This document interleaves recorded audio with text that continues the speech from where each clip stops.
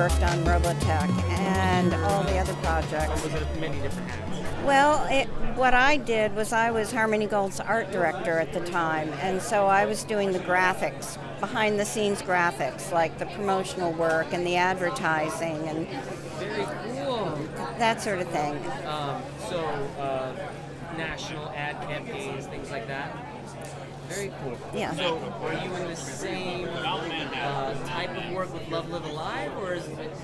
Well, with Love Live Alive, they brought me in to just sort of keep a consistency, because just because I know how Carl's mind worked, and they just wanted me to just sort of just add any suggestions I might have. And so that's what I did. I just had, a few little suggestions here and there, and,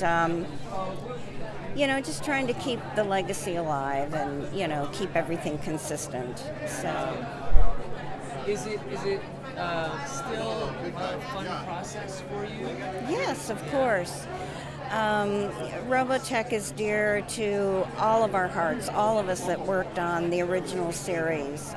It was such an exciting time. It was such a creative project for everybody that worked on it. There were so many talented people that contributed, and we were all just a big team, a big family. And it was, it was long hours, but we all enjoyed it, and we all worked together. And so whenever there's anything new, it's great for all of us to feel like that fans are still interested, still want to see new product.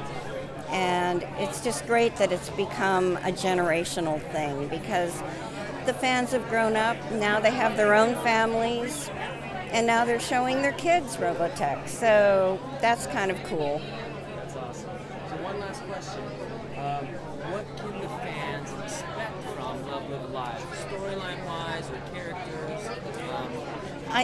It kind of fills in, information that maybe people have wondered about, and it also it exploits this more of the story. You have to remember that the main character in this was kind of a mysterious character, and yes, Lance was very mysterious, and so it kind of deals with him, and so it's interesting. It's real interesting. The whole dichotomy of being a soldier and then being this cross-dressing rock star,